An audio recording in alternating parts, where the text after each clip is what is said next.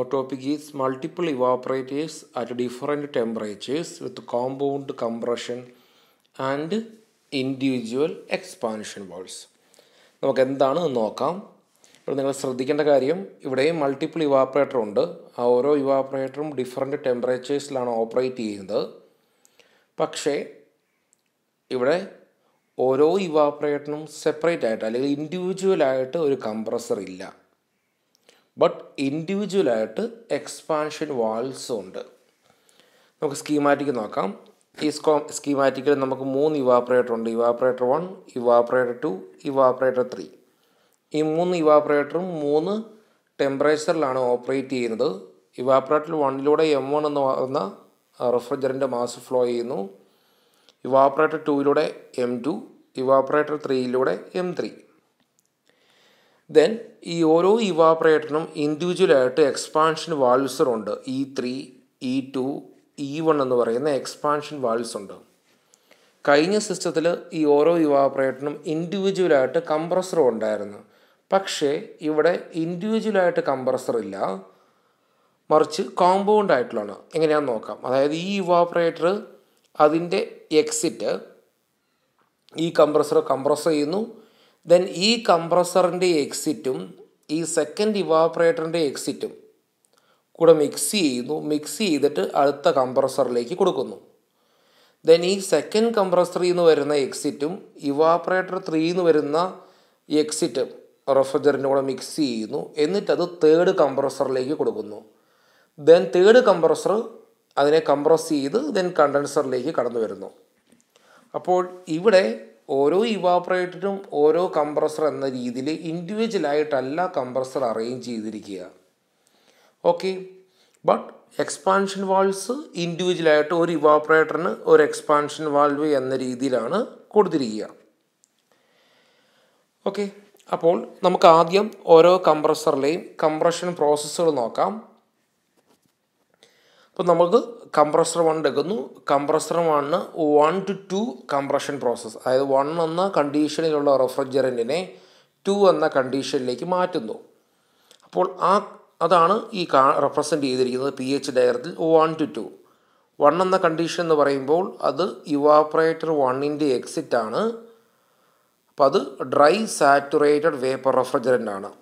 Then compressor 1 ഈ dry saturated വേപ്പറിനെ compress ചെയ്ത് super heated വേപ്പറാക്കി മാറ്റുന്നു. അതാണ് പോയിൻറ്റ് 2. അപ്പോൾ 1 to 2 എന്ന് പറയുന്നതാണ് ഫസ്റ്റ് കംപ്രസർ C1ൽ നടക്കുന്ന ഐസെൻട്രോപിക് കംപ്രഷൻ പ്രോസസ്സ്. ഇപ്പോൾ 1 എന്ന് പറയുന്നത് ഇവാപ്പറേറ്റർ 1ൻ്റെ ഈ എക്സിറ്റാണ്. അത് ഡ്രൈ സാറ്റുറേറ്റഡ് വേപ്പറാണ്. ഓക്കെ, ഇനി ഈ കംപ്രസർ 1ൻ്റെ എക്സിറ്റ് അതാണ് പോയിൻറ്റ് 2. ഇനി ഇവാപ്പറേറ്റർ 2 നമ്മൾ എടുക്കുന്നു. ഇവാപ്പറേറ്റർ 2 എടുക്കാൻ നേരത്ത് ആ ഇവാപ്പറേറ്റർ 2ൻ്റെ എക്സിറ്റിൽ വരുന്ന റെഫ്രിജറൻറ്റ് അതിൻ്റെ കണ്ടീഷൻ എന്ന് പറയുന്നത് പോയിൻറ്റ് 3 ആണ്. അപ്പോൾ ആ പോയിൻറ്റ് 3 നമ്മൾ ഈ കാണുന്ന പോലെ സാറ്റുറേറ്റഡ് വേപ്പർ ലൈനിൽ മാർക്ക് ചെയ്തിരിക്കുന്നു. അപ്പോൾ ഇവാപ്പറേറ്റർ 2ൻ്റെ എക്സിറ്റിൽ വരുന്നതും ഡ്രൈ സാറ്റുറേറ്റഡ് വേപ്പറാണ്. വ്യത്യാസം എന്ന് പറഞ്ഞാൽ ഇവാപ്പറേറ്റർ 2 ഒരു പ്രഷറിലാണ്, ഇവാപ്പറേറ്റർ 1 എന്ന് പറയുന്ന ഒരു ലോ പ്രഷറും ഇവാപ്പറേറ്റർ 2 എന്ന് പറയുന്നത് കുറച്ചും കൂടെ ഒരു ഹയർ പ്രഷറിലുമാണ് മെയിൻറ്റെയിൻ ചെയ്തിരിക്കുക. അപ്പോൾ അതുകൊണ്ട് പോയിൻറ്റ് 3 എന്ന് പറയുന്നത് 1നേക്കാളും കുറച്ച് മുകളിലായിട്ടായിരിക്കും വരിക. പോയിൻറ്റ് 3 എന്ന് പറയുന്നത് ഇവാപ്പറേറ്റർ 2ൻ്റെ എക്സിറ്റ് കണ്ടീഷനാണ്. അത് ഡ്രൈ സാറ്റുറേറ്റഡ് ആണ്. അപ്പോൾ ഈ ഇവാപ്പറേറ്റർ 2ൻ്റെ എക്സിറ്റ് അതായത് പോയിൻറ്റ് 3യും ഈ കംപ്രസർ 1ൻ്റെ എക്സിറ്റ് പോയിൻറ്റ് 2ഉം ഇത് രണ്ടും കൂടെ മിക്സ് ചെയ്ത് പോയിൻറ്റ് 4 ആകുന്നു. അപ്പോൾ നമ്മൾ നോക്കുകയാണെങ്കിൽ 2 എന്ന് പറയുന്ന കണ്ടീഷനിലുള്ള സൂപ്പർ ഹീറ്റഡ് വേപ്പറും 3 എന്ന കണ്ടീഷനിലുള്ള സാറ്റുറേറ്റഡ് വേപ്പറും തമ്മിൽ മിക്സ് ചെയ്യുന്നു. മിക്സ് ചെയ്താൽ ഓഫ് കോഴ്സ് ആ മിക്സ്ചർ എന്ന് പറയുന്നത് ഒരു സൂപ്പർ ഹീറ്റഡ് വേപ്പർ ആയിരിക്കും. ആ മിക്സ്ചറിൻ്റെ കണ്ടീഷനാണ് നമ്മൾ പോയിൻറ്റ് 4 ഇവിടെ pH ഡയഗ്രത്തിൽ കാണിച്ചിരിക്കുക. അപ്പോൾ ഈ പോയിൻറ്റ് 4 ആണ് സെക്കൻഡ് കംപ്രസറിലേക്ക് പോവുക. അപ്പോൾ ഈ പോയിൻറ്റ് 4ൻ്റെ കണ്ടീഷൻ സൂപ്പർ ഹീറ്റഡ് വേപ്പറാണ്. അപ്പോൾ ഈ പോയിൻറ്റ് 4 സെക്കൻഡ് കംപ്രസറിലൂടെ കടന്നുപോയി കംപ്രസ് ചെയ്ത് 5 എന്ന് പറയുന്ന കണ്ടീഷനിലേക്ക് എത്തുന്നു. അപ്പോൾ സെക്കൻഡ് കംപ്രസർ എന്ത് ചെയ്യുന്നു? സെക്കൻഡ് കംപ്രസറിലെ ഐസെൻട്രോപിക് കംപ്രഷൻ പ്രോസസ്സാണ് 4 to 5. സെക്കൻഡ് കംപ്രസർ ചെയ്യുന്ന കാര്യം ഈ 4 എന്ന സൂപ്പർ ഹീറ്റഡ് വേപ്പറിനെ കംപ്രസ് ചെയ്ത് 5 എന്ന് പറയുന്ന കുറച്ചും കൂടെ ഹൈ പ്രഷറിലുള്ള ഹൈ ടെമ്പറേച്ചറിലുള്ള ഒരു സൂപ്പർ ഹീറ്റഡ് വേപ്പറാക്കി മാറ്റുന്നു. ഓക്കെ, അപ്പോൾ 5 എന്ന് പറയുന്നതാണ് കംപ്രസർ 2വിൻ്റെ എക്സിറ്റ് കണ്ടീഷൻ. ഇനി നമ്മൾ അടുത്ത ഇവാപ്പറേറ്റർ എടുക്കുന്നു, ഇവാപ്പറേറ്റർ 3. ഇവാപ്പറേറ്റർ 3യുടെ ഈ എക്സിറ്റിൽ വരുന്ന കണ്ടീഷനാണ് 6. ആ പോയിൻ്റ് 6 എന്ന് പറയുന്നത് ഡ്രൈ സാറ്റുറേറ്റഡ് വേപ്പറാണ്. അപ്പോൾ ഇവാപ്പറേറ്റർ 3 ഇരിക്കുന്നത് ഏറ്റവും ഹയർ പ്രഷറാണ്. ഈ 3 ഇവാപ്പറേറ്ററും തമ്മിൽ കമ്പയർ ചെയ്യുമ്പോൾ ഹൈ പ്രഷറിൽ മെയിൻറ്റെയിൻ ചെയ്യുന്ന ഇവാപ്പറേറ്റർ 3 ആണ്. അതുകൊണ്ട് തന്നെ പോയിൻ്റ് 6 എന്ന് പറയുന്നത് 1നും 3ക്കും ഒക്കെ മുകളിലായിരിക്കും. ഇനി ആ പോയിൻ്റ് 6 എന്ന് പറയുന്നതാണ് ഇവാപ്പറേറ്റർ 3യുടെ എക്സിറ്റ് കണ്ടീഷൻ. അത് ഡ്രൈ സാറ്റുറേറ്റഡ് വേപ്പറാണ്. അപ്പോൾ ഈ ഇവാപ്പറേറ്റർ 3യുടെ എക്സിറ്റും അതുപോലെ തന്നെ കംപ്രസർ 2വിൻ്റെ എക്സിറ്റും തമ്മിൽ മിക്സ് ചെയ്യുന്നു. അതായത് 5 എന്ന കണ്ടീഷനിലുള്ള സൂപ്പർ ഹീറ്റഡ് വേപ്പറും അതുപോലെ 6 എന്ന കണ്ടീഷനിലുള്ള ഡ്രൈ സാറ്റുറേറ്റഡ് വേപ്പറും തമ്മിൽ മിക്സ് ചെയ്യുന്നു. മിക്സ് ചെയ്യുമ്പം ആ മിക്സ്ചർ എന്ന് പറയുന്നത് ഒരു സൂപ്പർ ഹീറ്റഡ് വേപ്പർ ആയിരിക്കും. അതിൻ്റെ കണ്ടീഷൻ പോയിൻ്റ് 7 ആയിരിക്കും. ഈ പോയിൻ്റ് 7 ആണ് കംപ്രസർ 3യിലേക്ക് സപ്ലൈ ചെയ്യുക. അപ്പോൾ point 7ലുള്ള super heated vapour compressor 3യിലൂടെ പോയി കംപ്രസ് ചെയ്ത് കുറച്ചും കൂടെ ഹൈ ടെമ്പറേച്ചർ ഹൈ പ്രഷർ കണ്ടീഷനിലേക്ക് മാറുന്നു. അതാണ് പോയിൻ്റ് 8. അങ്ങനെ കംപ്രസർ 3യുടെ എക്സിറ്റിൽ വരുന്നു ഏറ്റവും high pressure high temperature condition, that is point 8. ഇനി ഈ പോയിൻ്റ് 8ലുള്ള സൂപ്പർ ഹീറ്റഡ് വേപ്പർ റെഫ്രിജറൻ്റാണ് കണ്ടൻസറിലൂടെ കടന്നുപോയി സാറ്റുറേറ്റഡ് ലിക്വിഡായി മാറുന്നത്. ആ സാറ്റുറേറ്റഡ് ലിക്വിഡിൻ്റെ കണ്ടീഷനാണ് പോയിൻ്റ് 9. അപ്പോൾ കണ്ടൻസറിൻ്റെ ഇൻലെറ്റ് കണ്ടീഷനാണ് പോയിൻ്റ് 8, അത് സൂപ്പർ ഹീറ്റഡാണ്. കണ്ടൻസറിൻ്റെ എക്സിറ്റ് കണ്ടീഷനാണ് പോയിൻ്റ് 9, അത് സാറ്റുറേറ്റഡ് ലിക്വിഡാണ്. ഇനി 9 എന്ന് പറയുന്ന കണ്ടീഷനിലുള്ള ലിക്വിഡിനെയാണ് നമ്മൾ 3 എക്സ്പാൻഷൻ വാൽവിലേക്ക് സപ്ലൈ ചെയ്യുക. ഓക്കെ, ഏതൊക്കെയാണ്? Expansion valve 3യിലേക്കും expansion valve 2യിലേക്കും expansion valve 1യിലേക്കും. അപ്പോൾ എക്സ്പാൻഷൻ വാൽവ് 3യുടെ ഇൻലെറ്റും 9 കണ്ടീഷനിലുള്ള റെഫ്രിജറൻ്റാണ്. എക്സ്പാൻഷൻ വാൽവ് 2വിൻ്റെ ഇൻലെറ്റിലും 9 എന്ന് പറയുന്ന കണ്ടീഷനിലുള്ള റെഫ്രിജറൻ്റാണ്. എക്സ്പാൻഷൻ വാൽവ് 1 എന്ന് പറയുന്ന എക്സ്പാൻഷൻ വാൽവ് 1ൻ്റെ ഇൻലെറ്റിലുള്ളതും 9 എന്ന് പറയുന്ന കണ്ടീഷനിലുള്ള റെഫ്രിജറൻ്റാണ്. ഇനി ശ്രദ്ധിക്കേണ്ട കാര്യം, ഈ 3 എക്സ്പാൻഷൻ വാൽവിലൂടെയും കടന്നു പോകുന്ന മാസ് എന്ന് പറയുന്നത് ഡിഫറൻ്റ് ആണ്. എക്സ്പാൻഷൻ വാൽവ് 3യിലൂടെ കടന്നു പോകുന്ന M3 മാസും എക്സ്പാൻഷൻ വാൽവ് 2വിലൂടെ കടന്നു പോകുന്ന M2 മാസും എക്സ്പാൻഷൻ വാൽവ് 1യിലൂടെ കടന്നു പോകുന്ന M1 മാസുമാണ്. അപ്പോൾ ഈ എക്സ്പാൻഷൻ വാൽവ് 3 എന്താ ചെയ്യുന്നത്? എക്സ്പാൻഷൻ വാൽവ് 3 9 എന്ന് പറയുന്ന കണ്ടീഷനിലുള്ള റെഫ്രിജറൻറ്റിനെ 10 എന്ന് പറയുന്ന കണ്ടീഷനിലേക്ക് എക്സ്പാൻഡ് ചെയ്യിക്കുന്നു. അപ്പോൾ അതാണ് 9 to 10 ആണ് എക്സ്പാൻഷൻ വാൽവ് 3യിൽ നടക്കുക. ഇനി ഈ 10 എന്ന കണ്ടീഷനിലുള്ള റെഫ്രിജറൻ്റാണ് ഇവാപ്പറേറ്റർ 3യിലൂടെ കടന്നുപോയി 6 എന്ന കണ്ടീഷനിലേക്ക് മാറുന്നത്. അപ്പോൾ അതാണ് നമ്മൾ കാണിക്കുക 10 to 6. ഇനി അടുത്തത് എക്സ്പാൻഷൻ വാൽവ് 2 എന്താണ് ചെയ്യുന്നത്? 9 എന്ന കണ്ടീഷനിലുള്ള റെഫ്രിജറൻറ്റിനെ 11 എന്ന കണ്ടീഷനിലേക്ക് മാറ്റുന്നു. അപ്പോൾ 9 to 11 എന്ന് പറയുന്നതാണ് സെക്കൻഡ് എക്സ്പാൻഷൻ വാൽവിൽ നടക്കുന്ന പ്രോസസ്സ്. ഇനി 11 എന്ന് പറയുന്ന കണ്ടീഷനിലുള്ള refrigerant wet vapour റെഫ്രിജറൻറ്റിനെ evaporator 2വിലൂടെ കടത്തിവിട്ട് evaporator 2വിൻ്റെ എക്സിറ്റിൽ 3 എന്ന് പറയുന്ന കണ്ടീഷനിലുള്ള റെഫ്രിജറൻറ്റ് വരുന്നു. അപ്പോൾ അതാണ് ഇവാപ്പറേറ്റർ 2വിലൂടെ കടന്നുപോയി 11 എന്ന് പറയുന്ന കണ്ടീഷനുള്ള റെഫ്രിജറൻറ്റ് 3 എന്ന് പറയുന്ന കണ്ടീഷനുള്ള റെഫ്രിജറൻറ്റായി മാറുന്നു. ഇനി അടുത്തത് ലാസ്റ്റ് എക്സ്പാൻഷൻ വാൽവാണ്. ആ ലാസ്റ്റ് എക്സ്പാൻഷൻ വാൽവ് E1 എന്ത് ചെയ്യുന്നു? E1 9 എന്ന കണ്ടീഷനുള്ള റെഫ്രിജറൻറ്റ് 12 എന്ന കണ്ടീഷനിലേക്ക് മാറ്റുന്നു. അപ്പോൾ 9 to 12 എന്ന് പറയുന്ന എക്സ്പാൻഷൻ നടക്കുന്നത് എക്സ്പാൻഷൻ വാൽവ് 1ലാണ്. അപ്പോൾ ഏറ്റവും കൂടുതൽ എക്സ്പാൻഷൻ 9 to 12 എന്ന ഏറ്റവും കൂടുതൽ എക്സ്പാൻഷൻ നടക്കുന്നത് ഈ എക്സ്പാൻഷൻ വാൽവ് 1ലാണ്. ദെൻ ഈ 12 എന്ന കണ്ടീഷനുള്ള റെഫ്രിജറൻറ്റ് 1 എന്ന സാറ്റുറേറ്റഡ് വേപ്പറായി മാറുന്നു. അപ്പോൾ അതാണ് ഇവാപ്പറേറ്റർ 1ൽ നടക്കുന്ന 12 to 1 പ്രോസസ്സ്.